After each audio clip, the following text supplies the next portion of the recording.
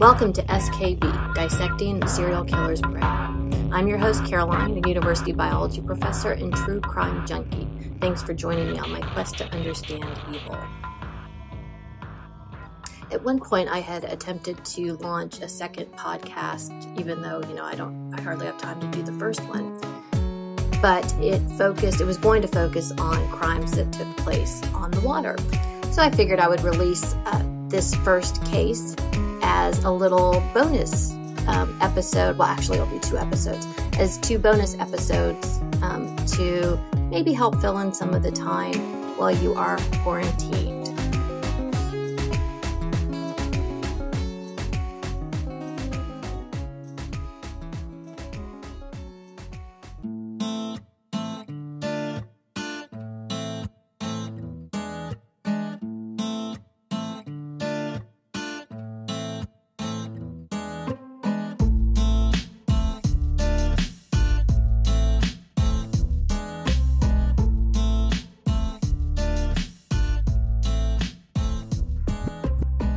It was November of 1961, and Arthur Dupperault was finally realizing his dream of taking his family sailing through the tropics, ultimately spending a year together aboard a luxurious sailboat. To test the waters, the Duperraults would spend a week sailing around the Bahamas. But before this initial trip was complete, tragedy would strike.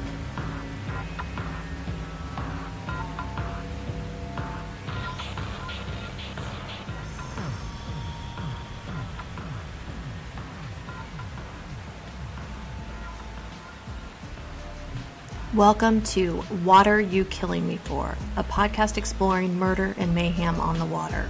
This is Case 1, Episode 1, The Duperrault Family Massacre, Almost Paradise. I'm your host, Caroline.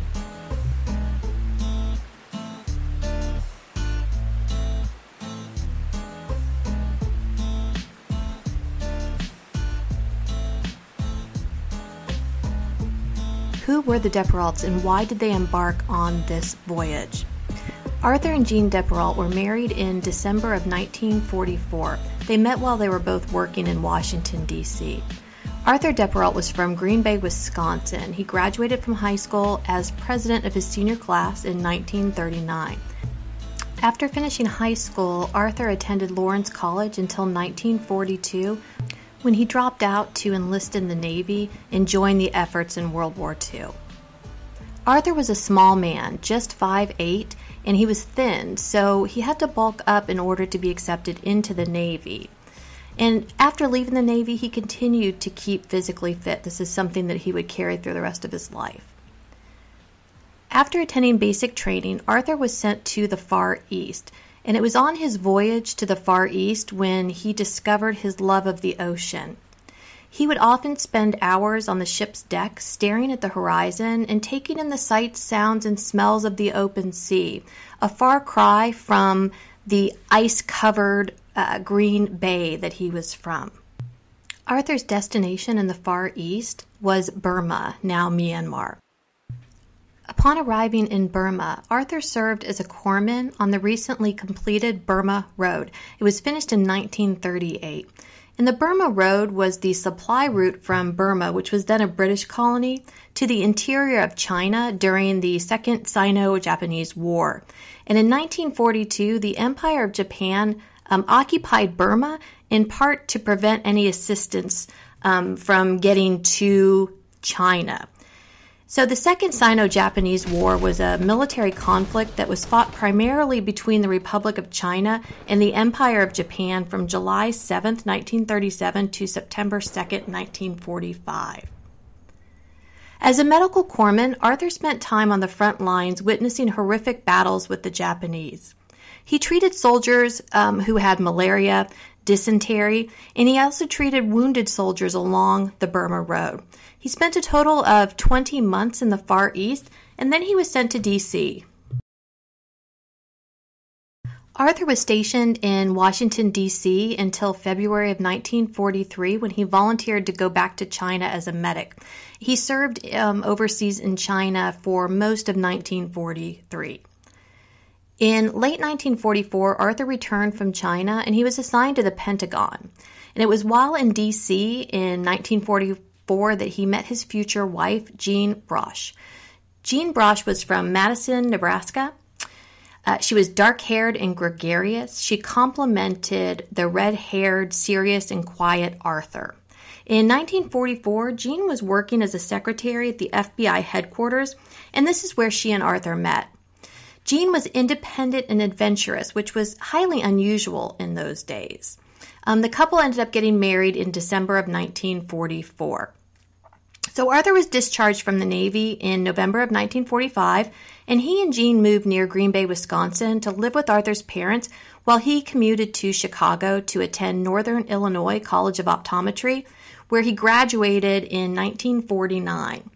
Once he completed his education, he opened an optometric practice in Green Bay. Arthur was a leader in his profession and a leader in the Wisconsin Optometry Association. Early on, Arthur made a really great decision to take a huge risk and sell a brand new vision product called the contact lens, right? So that was a great move on his part. So that afforded him a very successful practice. In 1947, Arthur and Jean started their family. Their first child was named Brian, and he was born, like I said, in 1947. Next came Terry Jo, who was born in 1950.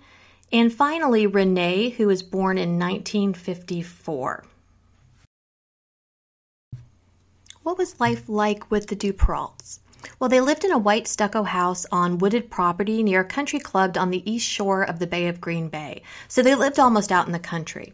Arthur and Jean wanted their children to know that there was a great big world outside of their small little existence. And Arthur often spoke of his adventures traveling during the war and his dream of sailing the seas. And it was in 1960 that Arthur realized in order to live out his dream of taking his family on a year-long sail, that he needed to do it sooner than later. So at the time, in 1961, Brian was 14. He was a freshman at the local high school. He was small like his father, but very muscular. He took judo. He played baseball and golf. However, he also was very artistic, so he played the piano, and he liked to draw and design buildings and build things. Terry Jo in 1961 was 11. She was tall and slim. She was blonde, so was Brian. She was quiet. She was a strong swimmer. She loved ice skating, water skiing, and horseback riding. She was actually the loner of the family. She preferred to hang out and play by herself. Terry Jo loved animals. And back in the 1960s in rural Green Bay, it was fairly safe. And so children in these nice, secure places had to create their own dangers, their own pretend dangers. So Terry Jo invented her own adventures. She would play alone in the woods, building forts and hiding from her enemies. I think my favorite story about Terry Jo that I read was she would find animals, like dead animals in the woods, and she would get their fur, and she made herself a Tarzan loincloth because she loved Tarzan. Tarzan was her hero. Some might find such a story disturbing, and it might remind you of a young Jeffrey Dahmer who would carry dead animals back to his little shed behind the house, where he would dissect the animals and he would put them in acid to get rid of their skin and their muscle and fat tissue on the bones. But to me, this story reminded me of things that I would have done as a child. When our family dog died when I was about 5 years old, I wanted to go out and dig up her body to see what she looked like. And thankfully, my father had enough presence of mind not to let me do that, but he loved to tell that story. The youngest of the Duperrault children, Renee, was 7 in 1961. She was a girly girl. She preferred dresses to play clothes. She was quiet and shy, but a very happy child. She had dark hair, unlike her blonde siblings. Arthur, Jean, and the children were athletic, and they loved the outdoors. Arthur, Jean, and Brian enjoyed golfing. Arthur was a great handball player. He became very competitive, won awards later. The whole family were highly involved and engaged in their community. To me, it sounds like they were just an all-around nice, great family. Arthur was a bit of a badass. Once he spent hours trying to dig the family dog out of a 10-foot trench that the dog had fallen into. Another time, he dove fully clothed into the Green Bay to save the daughter of a friend who had slipped through her life ring. He was also a very loving and caring father. So not only was he kind of a badass, but he also really would take care of the children. He was often the one that would nurse them back to health if they were sick. He would make Terry Jo tea if she didn't feel well. Well, Arthur wasn't the only badass in the family. Jean was a little bit of a badass as well. Jean was stunning and stylish. She was artistic, adventurous, especially in her cooking. She would cook things like fried green tomatoes, pickled pig's feet, avocados, like different things that people did not necessarily eat on a regular basis in the 1960s. When Terry Jo would injure herself, cut herself bad enough that she would need stitches, it was actually Jean who would suture up Terry Jo's injuries, which, you know, I've sutured up a lot of animals over the years, but I just don't know that I could do that with my own child. Arthur had a love of the water, and he was an avid sailor.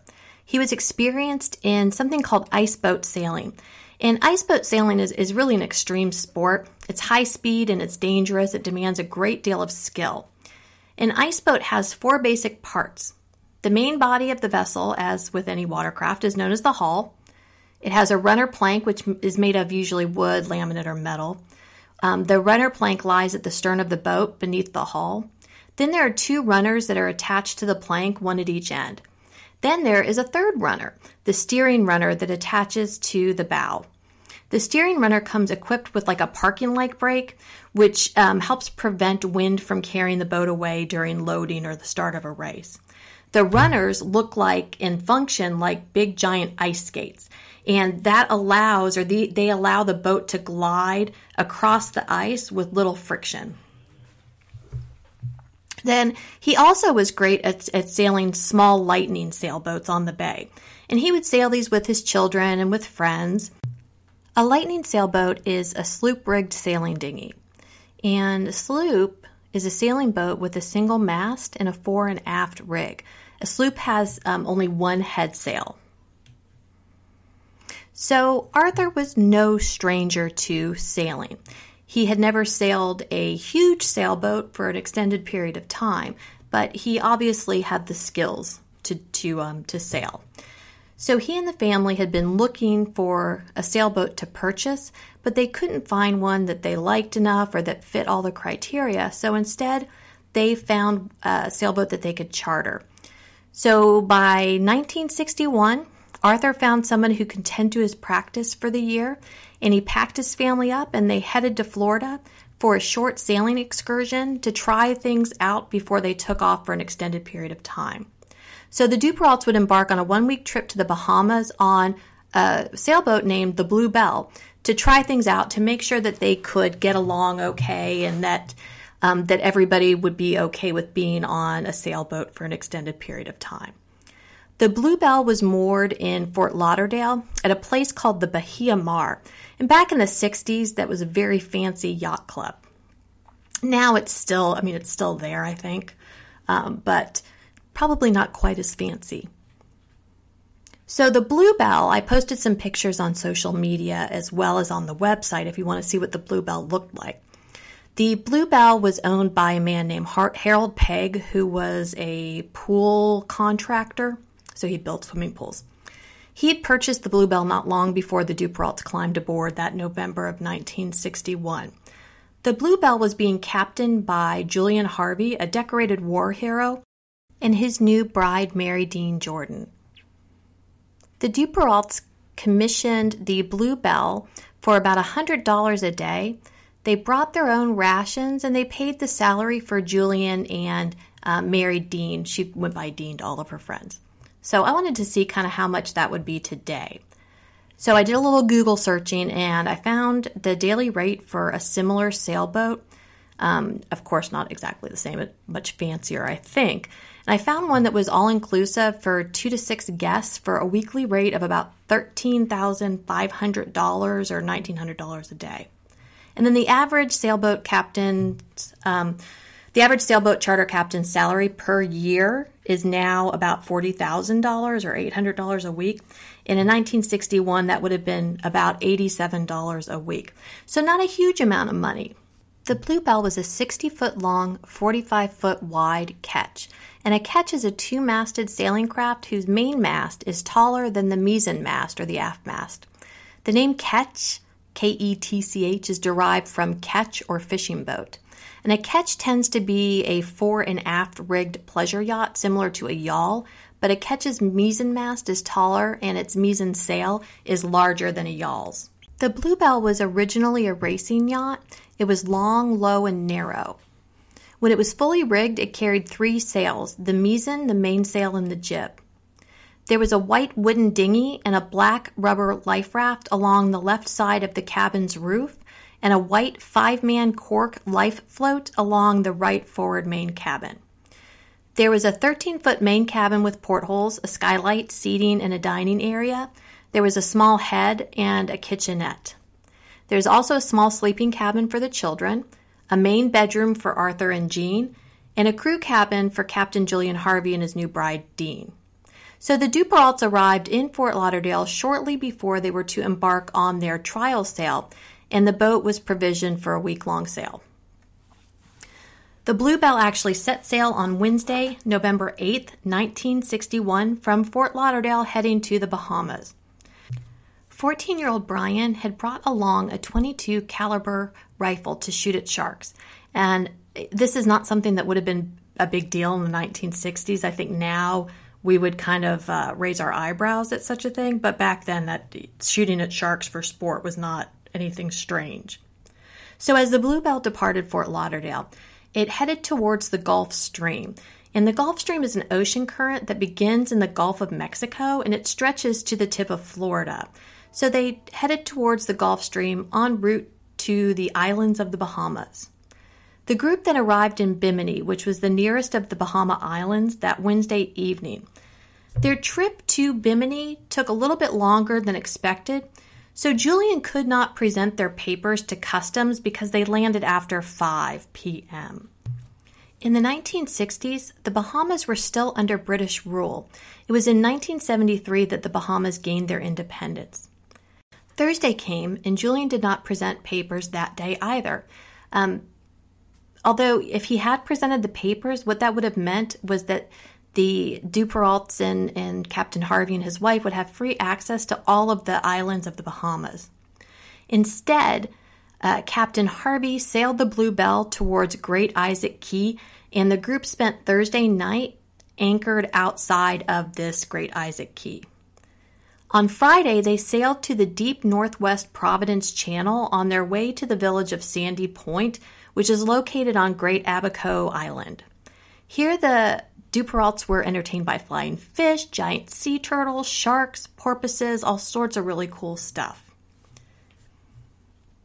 The Bluebell then entered the Great Bahama Bank, and the Great Bahama Bank has these beautiful emerald waters. So when the Bluebell could not get into shallow harbor, the group would take the dinghy ashore. And so the family spent the next couple of days making their way through the shallow waters of a few of the islands, snorkeling, playing on the beach, that sort of thing. Now, Terry Jo, the 11-year-old, she remembers standing in shallow water one day, kind of gazing back at the Bluebell, when she noticed Captain Harvey was standing on the deck and he was staring at her in her new bathing suit. And it made her incredibly uncomfortable. 11 years old, girl, your beginnings of puberty and very self-conscious, so it made her really uncomfortable, but she quickly forgot about it and went back to snorkeling. The Bluebell finally anchored at Sandy Point Harbor, and Julian went to customs to present their papers. On Friday, an old friend of Harvey's, who he ran into at Sandy Point, came aboard to have dinner with the group. And he reported later that Julian and Dean had been drinking, but the Duperraults had not, but everybody was having a good time. And everybody seemed to be getting along very well. The Duperraults loved Sandy Point Harbor. And they actually commented to a number of folks at Sandy Point that they thought that they would make that their winter vacation spot from that point on. They just loved it. So early Sunday, the Bluebell was anchored off of Sandy Point after having explored an area near Gorda Key. On Sunday, Arthur met a young local fisherman, and he invited the fisherman aboard for dinner. And afterwards, that fisherman said that it was a happy group, everybody was having a nice time. So by all accounts, it seemed like the voyage was going well. In letters back to her family, Dean complained about having no time by herself and that sort of thing, having the people around constantly. But other than that, there didn't seem to be anything that was amiss. On Monday, November 13th, a tanker called the Gulf Lion spotted Bluebell's dinghy towing the Bluebell's rubber life raft behind it. The crew of the Gulf Lion brought Captain Harvey on board. Captain Harvey identified himself as having been the captain of the Bluebell, and he said that he had with him the body of little Terry Joe, he said, but it was actually the body of 7-year-old Renee. Julian told the following story to the crew of the Gulf Lion. Julian said that at around 11 p.m., a powerful gust snapped the main mast in two. A 50-foot length came hurtling down, piercing the deck and rupturing the fuel lines, which burst into flame. While Harvey single-handedly fought the blaze with extinguishers, his wife and their 5 passengers retreated to the stern. By then, however, the ketch was going down. While the others leapt into the water, Harvey launched the dinghy, dove overboard, hauled himself into the lifeboat, and made a desperate effort to find Mary Dean and the Duperraults, shouting himself hoarse in the darkness. No one answered. At last he came upon this little girl, floating face down in the water, her body buoyed by the life jacket. Captain Harvey hauled her onto the dinghy, but she was already dead. The others had vanished into the sea along with the Bluebell. The captain of the Gulf Lion called the Coast Guard, who then launched an air and sea search for survivors or for ship remains. The Gulf Lion dropped Julian off in Nassau in the Bahamas with $180, and he flew to Miami the next day, which was Tuesday, November 14th. When Julian arrived in Miami, he called the Coast Guard, and he was asked to appear 2 days later for an inquest. And so he was to report for the inquest at 9 a.m. Thursday, November 16th, 1961. As Julian arrived, he was noticeably in good spirits, regardless of the fact that his new wife was likely dead and that he was responsible as captain for the deaths of the Duperraults. Julian pressed the Coast Guard investigator, Lieutenant Murdoch, about survivors and the wreckage. Julian was stuttering, which was a lifelong problem that would appear under stress. When he found out that there was no sign of survivors or wreckage, Julian exhaled heavily, seemingly relieved, and then sat down. What the Coast Guard investigators didn't know was that the Bluebell was the 3rd boat that Captain Harvey had lost in the last 6 years. At this point, Julian sat down and began to tell his story of what happened that night on the Bluebell. We set sail from Sandy Point on the east side of the Providence Channel, shortly after dark Sunday night. It was our intention to stop for a few hours in the lee of Great Stirrup Cay, get 3 or 4 hours of sleep, then proceed to Great Isaac, anchor in the lee for a little more sleep, then reach Fort Lauderdale Tuesday night or Wednesday morning. When we left Sandy Point, the weather was good. There was a fresh breeze coming up, about 15 knots. At night, I always travel with reduced canvas. I had the staysail up and the mainsail up. I did not have the mizzen or the flying jib up. Under this sail configuration, the Bluebell could easily carry 25 or 28 knots of wind without heeling over uncomfortably. She could carry more than that. In other words, that was very safe. A conservative sail plan. There were a few small rain squalls in the area. We encountered one of them about halfway between Sandy Point and Great Stirrup Cay. Because it had been such pleasant sailing with no power on, everyone was in the cockpit. It was a big, roomy cockpit. The children were there with some minor bedding and were napping. Then this small squall hit us, and a monstrous thing happened. In a 20-knot wind, the mainmast failed 1/4 or 1/3 of the distance above the deck. It was not a failure of stays, it was a failure of the wood in the mainmast. A 50-foot length of the mainmast came hurtling straight down, piercing the deck like it was made of paper. It was just like a telegraph pole going straight down on the deck. It tore through the 1-inch white pine of the deck and continued on down to the bottom of the hole. As it gained momentum, the stays from the mainmast to the mizzenmast gave a gigantic pull to the mizzen, breaking it in at least 2 places. The mizzenmast collapsed among us in the cockpit. This collapse of the entire rig reduced us to a bare hole wallowing in the sea. As he spoke, Julian's stutter got worse. He took long pauses. His jaw quivered.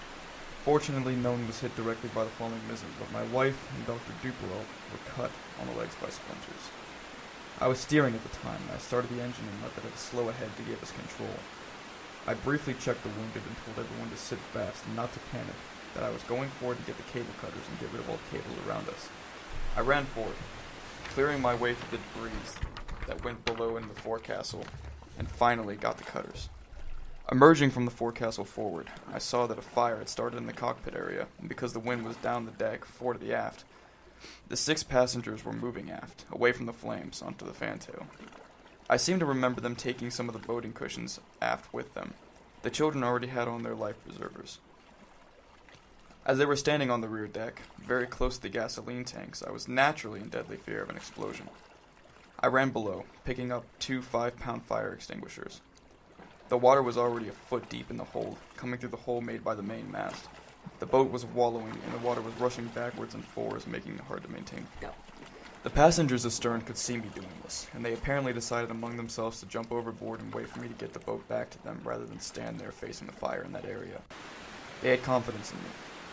I cut the rail with the cable cutters, bent the stanchion, and managed to launch the loaded sailing dinghy without swamping it. I could hear faint yells, although we were going into the wind and they were downwind of me. I tied the raft and dinghy together and rowed to the stern. It was pitch dark and I could see nothing in the water. I had a carbide water light, but it didn't work. I threw it overboard. He says that he had screamed himself hoarse, shouting for the others. Then he came upon Renee. By this time, the blue bell had gone down, very quietly. As she sank, the fire went out. There was never a huge general fire, just in the cockpit and stern areas. I was so exhausted, it was all I could do to get the little girl up in the lifeboat. I tried artificial respiration on her. At this point, he began to repeat parts of his story, and said that he had pulled Renee into the raft by himself with no help, and how exhausted he was because he had to lower the dinghy and raft without aid. The sea was building up. I tied the little girl's body in the rubber raft, but by myself. Then I must have stayed in the area 2 hours before giving up hope of finding the others. After that, we drifted until about 6:30 in the morning. I still kept shouting. It was cold. At daylight, I opened the emergency rations. I could see that I was faced with a problem. The wind was from the southeast, and I was afraid that I might drift into the Gulf Stream, roughly 50 miles west, and on north. So from the first, I rationed the food. The sun came out and warmed me up, but I was continually doused by the waves. The sea by that time was up in the neighborhood of 8, 9, or 10-foot combers, and the wind was a steady 20 knots. The tops were hissing. About 1,300 hours, I saw a large steamer coming directly toward me, about 5 or 6 miles away. At 3 miles distance, it veered off to my left and missed me by at least a mile. However, I was told that one man on the stern saw me. They turned, came back alongside, and picked me up. They fed me and treated me for mild shock, radioed the Coast Guard of Miami immediately, and proceeded to put me off at Nassau. During Julian's account, Lieutenant Murdoch found a few things odd and was thinking to himself, why did Julian keep saying, by myself? How did a mast pierce the deck in a way that Julian said it did, plunging straight down? Why did the passengers stay aft when Julian was able to make his way forward? Why didn't the great Stirrup Key lighthouse keeper see the fire? Why didn't Julian sail the dinghy to the nearest island, only a few miles away? Once Julian was finished with his story, Murdoch asked several questions of him. He asked Julian, he said, why didn't you call for help? Julian replied that the radio antenna had been taken down by the main mast. Murdoch asked about the flares that every sailboat, every boat has, and Julian replied that he didn't even think of the flares at the time. Murdoch asked him why Julian didn't hoist the sail on the dinghy, and Julian answered that he was just too exhausted that night, and by morning, the sail would be soaked because he was towing the life raft. Murdoch asked Julian about a carbide water light, and Julian responded that he thought he just had to throw it overboard and didn't see a plug. A carbide water light is a light that works by burning acetylene, which is created by the reaction between water and calcium carbide. And so in order to get the light to work, you have to pull a plug to allow water to hit that calcium carbide. And I would assume that an experienced sailor would have known that. Murdoch asked Julian if everyone was awake when this happened, and Julian said yes. He said that all the children had been in the cockpit with some light bedding, and everybody was kind of hanging out. Moments after Julian finished his testimony, one of the Coast Guard captains came rushing into the room with shocking news. What was that news? Well, join me next week to find out.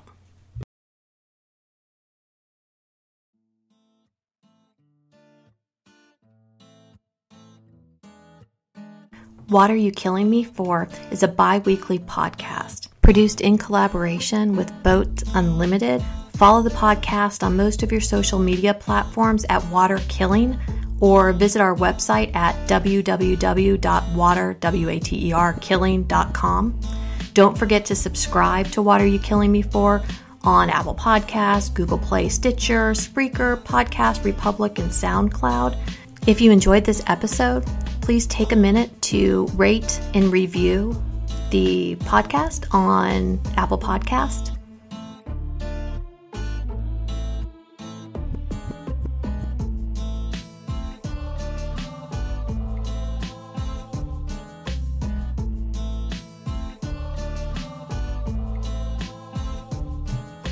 And if you enjoyed this podcast, subscribe to my other podcast, SkB, Dissecting the Serial Killer's Brain, in which I discuss the biological and psychological factors that led to such monsters as Ed Kemper, Jeffrey Dahmer, and Anthony Sowell.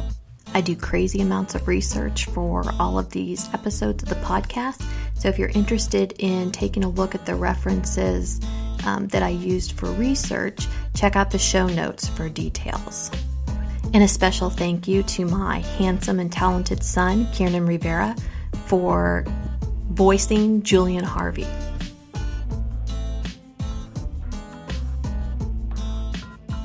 Next time on What Are You Killing Me For? It was November 16th, 1961, and second mate Nicolaos Spachidakis scanned the horizon as the Captain Theo passed through the Northwest Providence Channel. As he continued to look out onto the seemingly endless ocean in front of him, he spotted something that caught his attention. What he saw that day would bring the rugged, sea-hardened sailor and his shipmates to tears. Sitting atop a white, oblong lifeboat, alone amongst the infinite waves of the unmerciful ocean, was a young, beautiful, blonde-haired girl, her face painfully sunburnt and gaunt. She would be proclaimed a miracle, this mysterious sea waif. But how did she end up in the middle of the ocean all alone?